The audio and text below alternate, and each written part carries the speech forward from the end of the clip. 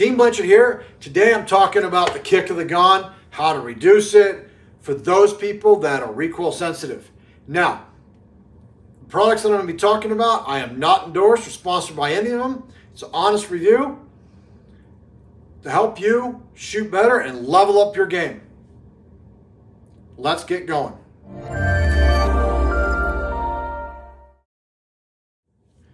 Recoil sensitivity. Now, those that know me know that I had a lot of issues with my shoulder. I couldn't shoot more than 2 boxes before my shoulder really started hurting. So it made it really difficult to make it through a round of sporting. Made it tough to practice. Now, when I was having those issues and trying to work them out, different things that I noticed that really worked, and some things that didn't really not work, that didn't work at all for me for shoulder.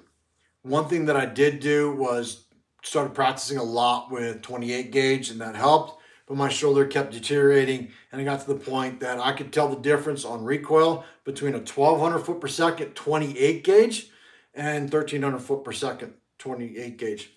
So that's a big deal. My friend Josh helped me fix this up, so I don't have those shoulder issues anymore. Now, let's start off with inexpensive to help fix your shoulder on what I found really worked. And we'll get to the more expensive by the end. I'm going to keep it simple. Now, first things first is we want to make sure the gun somewhat fits. If the gun's barely fitting on my shoulder and the gun's coming up like that, I'm going to feel more recoil. So the more flat it is against my shoulder, the less recoil you'll feel. Because if a gun doesn't fit you at all, it's just going to knock you around. All right, that's one really important thing. The gun fits well. Now, the other thing is, just starting off with cheap, speed of the shell. Slower the speed, the less felt recoil you're going to get. The less it's going to really kick you. Lighter weight. So dropping from 1.1 to 1 ounce. There you go. That helps reduce recoil. And that under 1200 foot per second, Winchester has shells, B&P, Fiocchi, there's a number of them out there. That going to 1 ounce, 1200 or slower, that will reduce recoil.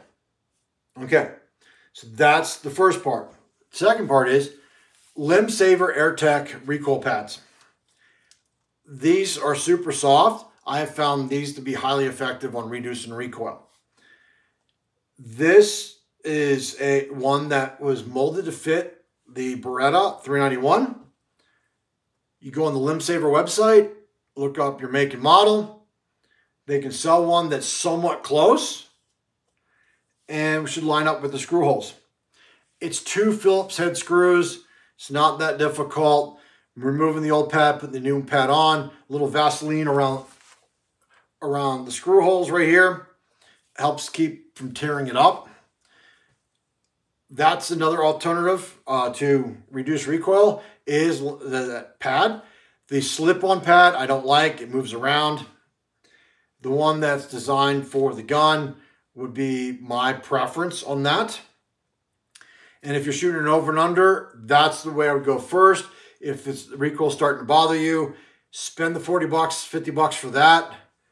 Go slower in shells, lower weight.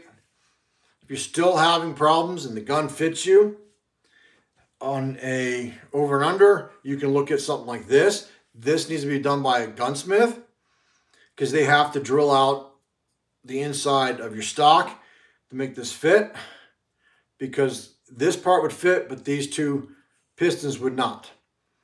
Now, the way this works, just kind of pulling it out, just to show you so you can see it, is that when you shoot, it collapses and then it goes back.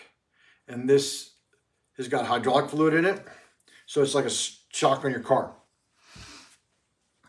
Now, the gun slides back.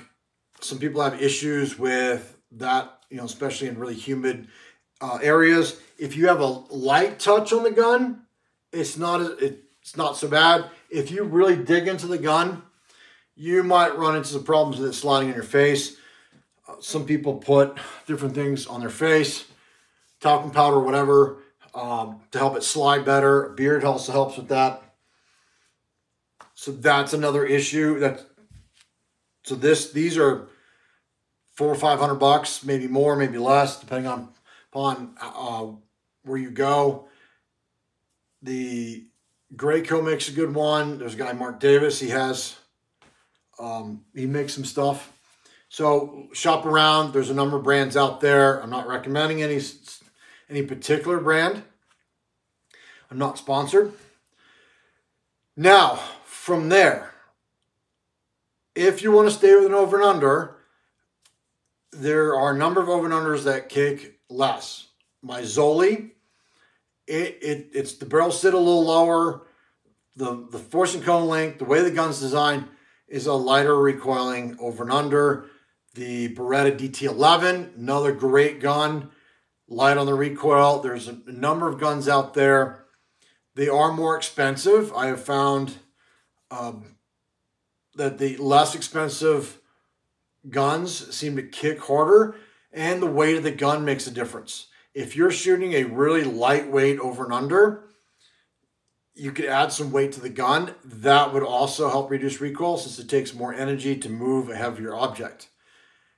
With that, there's stuff that can go into the stock, and if you're really handy and you're really careful, you might be able to add a little bit of lead to the forearm.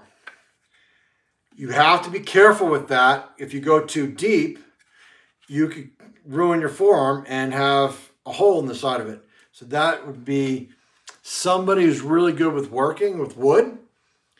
Have them help you with that if needed. But then you can put lead or different weight into the stock. You can make the gun heavier. That would be another way to reduce weight. So really expensive for over and unders is some of these higher end guns. The DT11, the Zoli, Perazzis seem to not kick so bad. So there's a number of guns there, but you're spending quite a bit of money to get that. A less expensive gun option, if you're not opposed to shooting a gas-operated gun, the Berettas, I love the new 400s. I don't own one. They are a great lightweight recoiling gun. You can get them with the kickoff system, which is built into the stock, where it compresses the stock a little bit. They reduce recoil even more. So with the gas, which is a dirtier system than like the inertial drive, these work really, really well. They, especially the A400s, and you can get the Limbsavor AirTech to fit it. So with the kickoff system, I don't know if Limbsavor manufactures one that will go on to that Beretta A400. But that would be something you can research with them. Now, so that is some great ideas for you with the kickoff system, with the semi, reducing speed. You can get 12 gauge rounds to feel really, really light and to shoot those. Hopefully this will help you with your recoil issues. Have a great day.